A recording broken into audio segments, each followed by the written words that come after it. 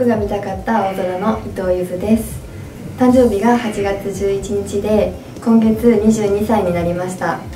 グループでは最年長で身長も一番高いです。よろしくお願いします。メンバー発表会まではそのアイドルになったっていう実感があんまりなくって、その発表会でステージに立つことで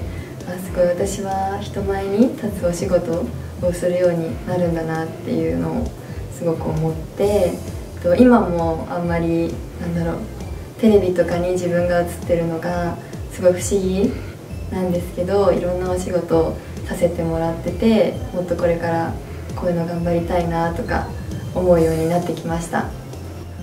最初に会った時におとなしそうだなって思った子も話してみるとすごい話しやすくて明るくてっていう、思ってたのと近かったなっていう印象がある子が結構いて、あとはそのデビューシングルの練習を今は毎日レッスンしてるんですけど、その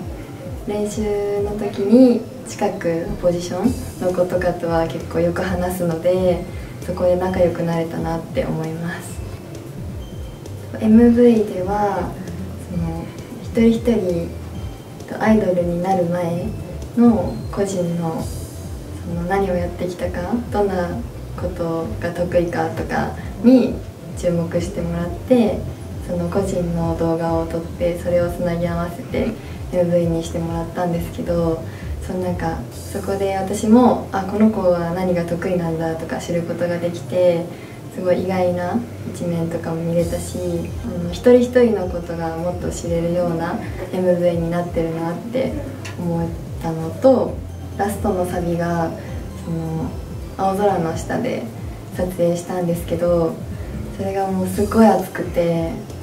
それがやっぱり印象的で、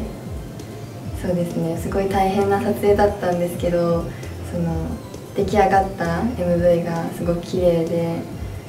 感動しました。全体の歌詞を見た時に、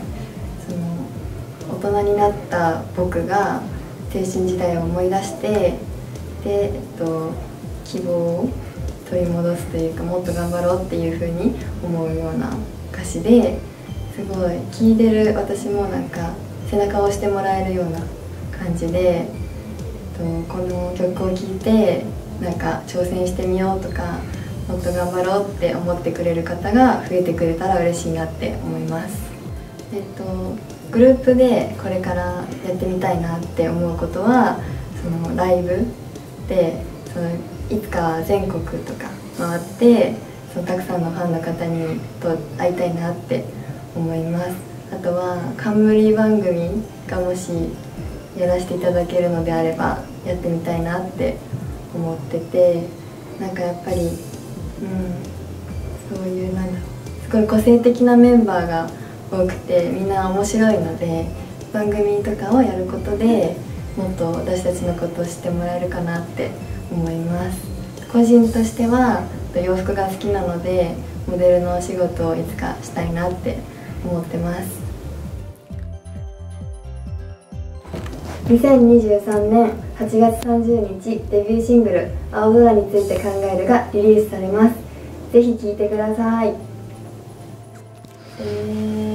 私はあんまり緊張しなかったんですけど、結構みんな緊張してて、面白いって言ったら申し訳ないんですけ